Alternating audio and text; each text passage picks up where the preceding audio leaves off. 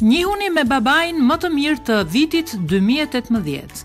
Edhe pse viti 2018 vetëm sa ka filluar, ky burr sapo ka fituar çmimin babai i vitit. Steve ka veshur një kostum të zi për të shoqëruar dy vajzat e tij, të cilat vallëzonin në këngën e Beyoncés.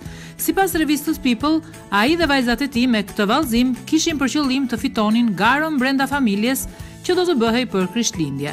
Gruaja dhe nëna e vajzave nuk e priste që do të dilte kaq bukur dhe qesharake njëkohësisht. Për këtë arsye ajo xhiroi bisedën dhe shpërndau me familjen dhe miqt. Gjithashtu, ajo shpërndau këtë video dhe më vonë dhe në Facebook arriti mbi 23 milion klikime.